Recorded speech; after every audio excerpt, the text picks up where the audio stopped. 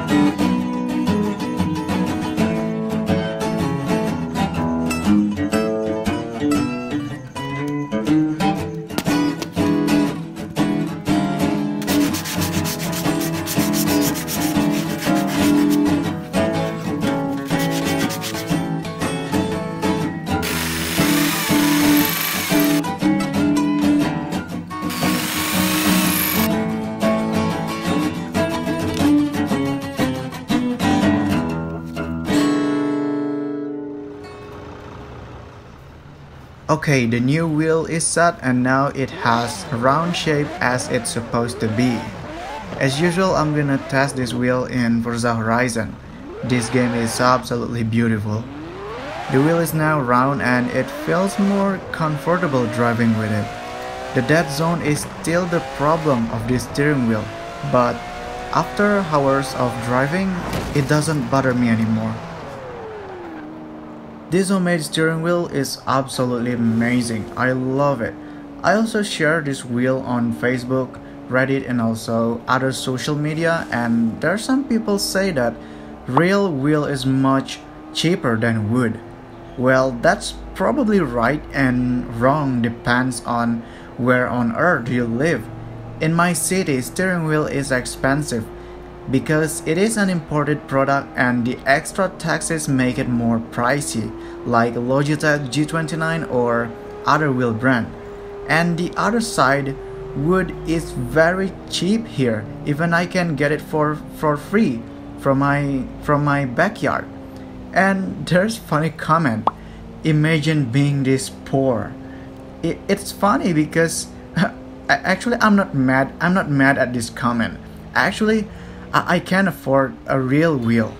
I have enough saved to buy one, but I have to control my expense. And a wheel is not my priority. I have tried my friend's Logitech wheel and I don't really like it. It will be a waste if I buy a wheel and get bored after a few days of playing with it, isn't it? I'm pretty satisfied with this wheel. As you know, I love to build stuffs and upload it on YouTube, and I should be ready to hear people's opinion about things that I made. Many people like my project and there's also people hate it for no reason. But it's fine, I love to hear any kind of feedback from you guys. Anyway, if you wonder how much this wheel cost me, $7 for US DualShock 4, $8 for wood and screws and nails, more or less $15 to $20, so it doesn't cost me much. Anyway, thanks for watching this video. I hope you like it. A thumbs up always appreciated. Subscribe to see my project in the future, and if you like, you can watch my other project. Who knows, there's something that pique your interest. So once again, thank you and enjoy the rest of the footage.